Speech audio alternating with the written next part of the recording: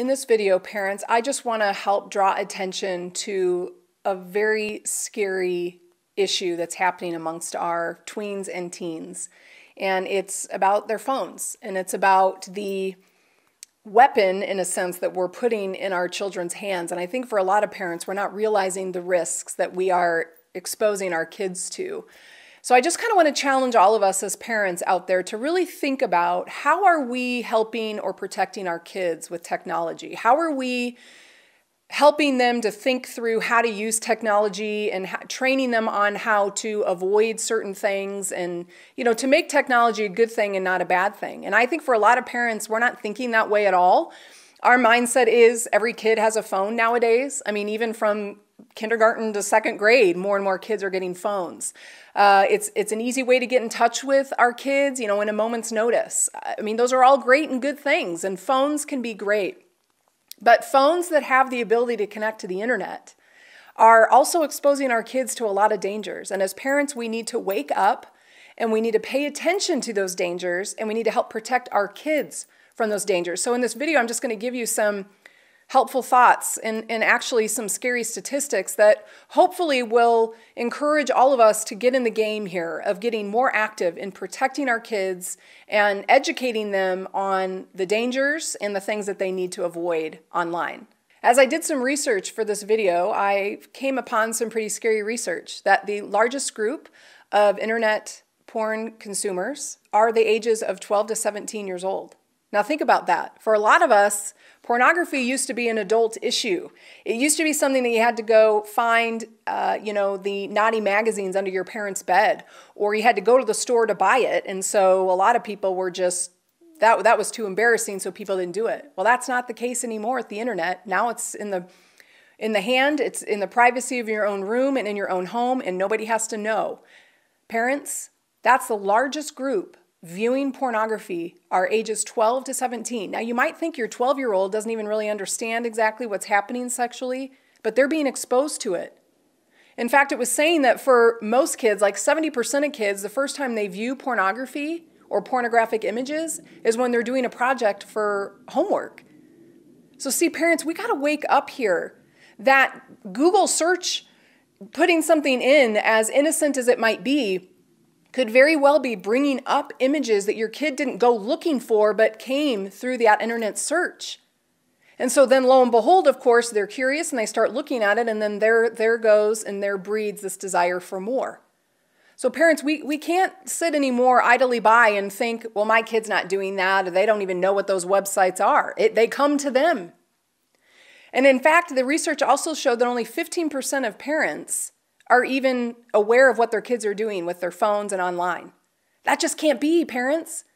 We don't send our kids off by themselves at the age of 11 to a job, right? I mean, we have mindsets that we don't leave our kids home alone when they're 8 because they haven't shown the maturity to handle the responsibilities of cooking food, or that they would make the right decision of answering the door if a stranger came to the door. I mean, there's things that we do to protect our kids at certain ages, but yet we give them a phone and we think they're going to be fine. No, the answer to that is no, and parents, we need to wake up.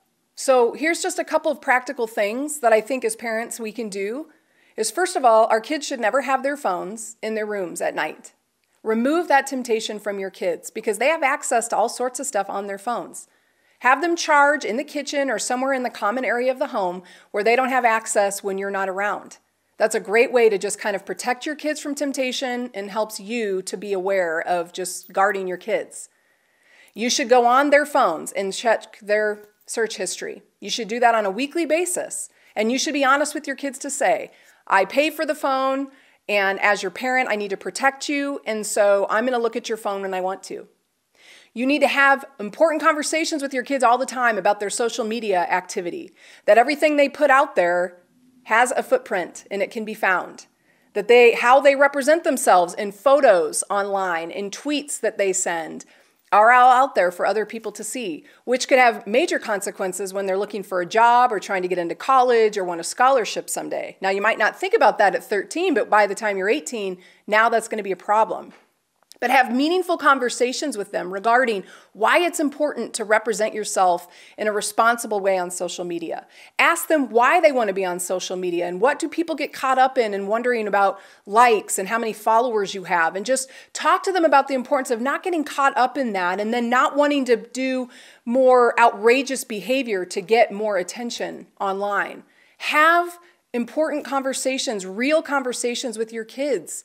Talk to them about the importance of not reaching out or talking or giving away personal information to just anyone on the internet. There are people out there that are going to pose as a kid and they're actually an adult up to no good. Your kids need to understand that. I mean, parents, at the end of the day, if we're going to give our kids phone and an access to the internet through that phone, then we have got to help protect them and educate them. We can't just assume that they're not doing anything bad.